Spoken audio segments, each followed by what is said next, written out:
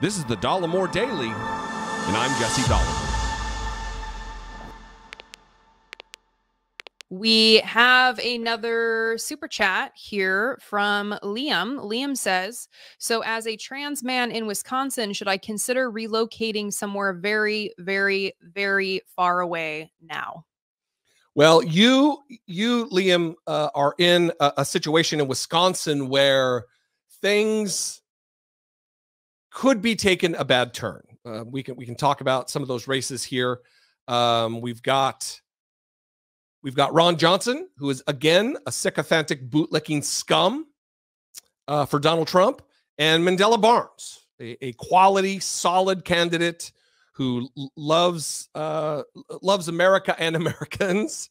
And on the governor's side, you've got another very tight race. So look, I'm not going to give anybody any advice about where they could move, where they should move, and where they'll be safest. I don't know, but it is absolutely a scary, and again, I'll use the word tenuous time if you are in a marginalized group by no choice of your own. When we are facing the hatred and violence and vitriol that we are on a daily basis, especially when you're in the trans community. The trans issue, and it's something that I talk about frequently, is the civil rights issue of our time. You don't want to be on the wrong side of history. If you don't understand it, that's fine. Do some research, read a book, talk to someone, have a conversation. But if we don't stand with our trans brothers and sisters of the people who are being impacted by Republican policies, we're on the wrong side of history. And in 20 or 30 years, you will be embarrassed. You will not be able to talk to your children about the stance that you took, because you will know that you were wrong and you will be ashamed. Absolutely. Yeah. So take care of yourself, Liam. That's most important. I mean, your safety, what you feel is best for you. If you do want to relocate, and you can, if you're in a position to do so, and you would feel safer, then yeah, absolutely. I mean, the timing of this question is well timed, because the polls in Wisconsin are getting ready to close. So we will see how things go with that race that you had up there, Ron Johnson and Mandela Barnes. The Henry Green team, thank you for the super chat, $9.99. We appreciate it very much. My husband and I are considering leaving the United States. We are currently in the UK on holiday and have started looking at properties in the United Kingdom and the European Union as an alternative. We are Floridians here. So I understand the sentiment. I think that it is, count yourself lucky that you are in a position financially and otherwise to be able to make that move. So many people are not. That's not me being shitty to you. I really am. It's great that you're in that position, because there are millions and millions of Americans who don't even have the financial wherewithal to move out of the state that they live in, to move from Texas to New Mexico, even Texas to Louisiana. It is a bummer. And it is a conversation that's being had all over the country right now by likely hundreds of thousands of people. Like, when is that moment for us? When is too much? When is it too much? When do we really need to start looking at maybe moving to Canada or somewhere else, because we're turning into a Margaret Atwood dystopian Gilead type of Handmaid's Tale type of country? And that, I know people think that it's hyperbole and it's, don't say that, but that is where we're going.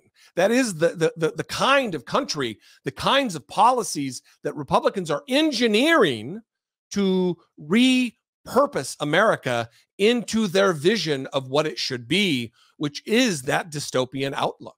They want white men to rule. They want women to be the bearers of children. They don't want women to have jobs. I mean, if you listen to people like Nick Fuentes, who is a white nationalist to be sure, he says what Republicans aren't comfortable saying in public. He just says it out loud. Mm-hmm. And it's where we're headed. Yeah. Well, and on that note of being able to leave or move if you have that ability. I've seen it start to pop up on the right where they will talk about, well, listen, the right to abortion, that was just passed to the states. Yeah. And now it's up to the people who live in those states to decide if they want to have a right to abortion. What about the people who live in those states who want that right, who can't afford to leave that state? The Texases or the Idahos or the many other, the Mississippis, the Alabamas, the other states in the union who are making it impossible for a woman to have bodily autonomy and make healthcare decisions for herself with their doctor. It's where we are. Right, which then trickles down into many areas where there are kids having to cross state lines to obtain abortions following sexual assaults. There are people who are unable to get their pregnancies terminated because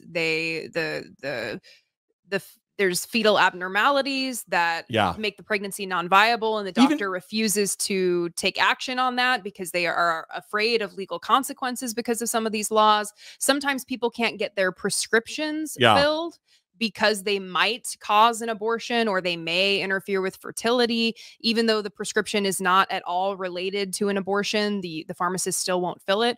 So this has consequences down the line. And if you live in a state, the right wing will act like, oh, well, it's choice. It's giving people choice. It's up to the state now.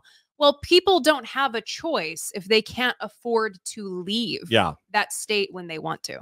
We've even heard of cases where a fetus dies inside of the mother, and they're not allowed to get the DNC, a procedure to remove the dead or dying organism within them. They're not even allowed to do that because, oh no, that's an abortion, when they're carrying around a dead fetus. I mean, it is again, cruelty is the point for them.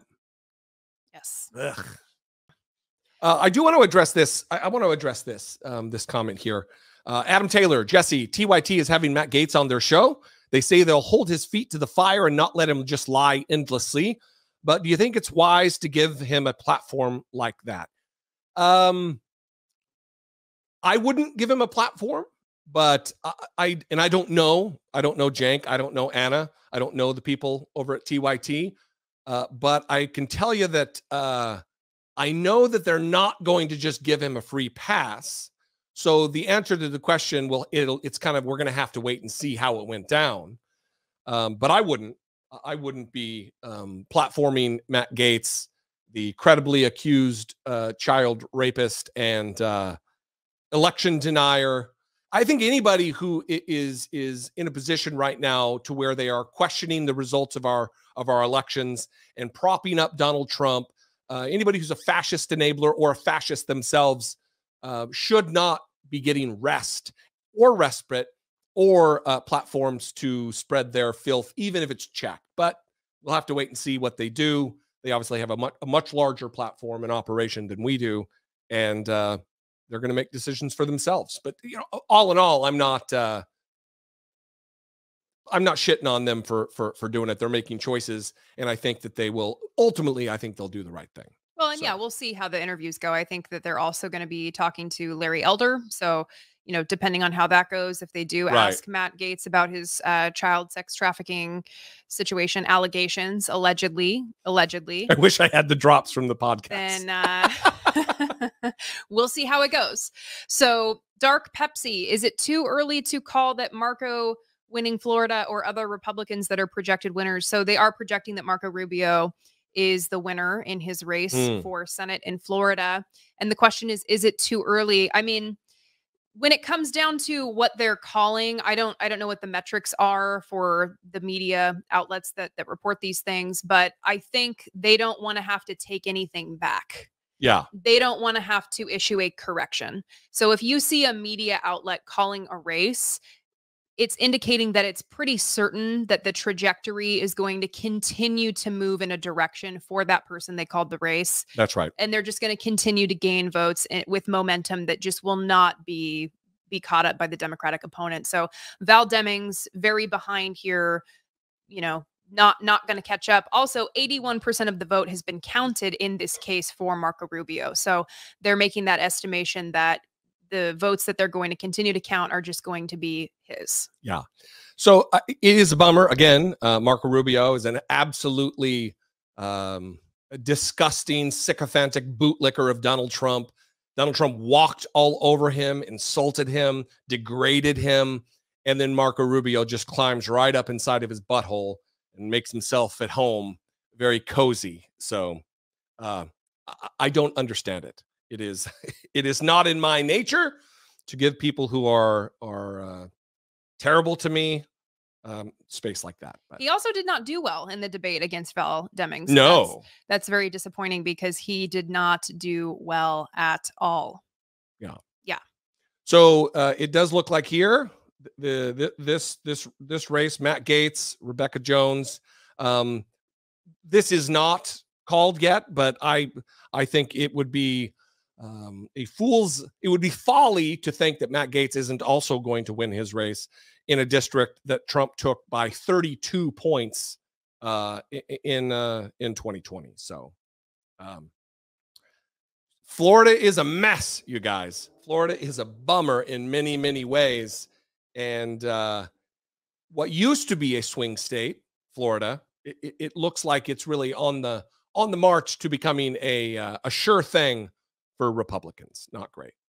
And Farron could speak more expertly about that because he is from there and lives in a Republican hellscape congressional district.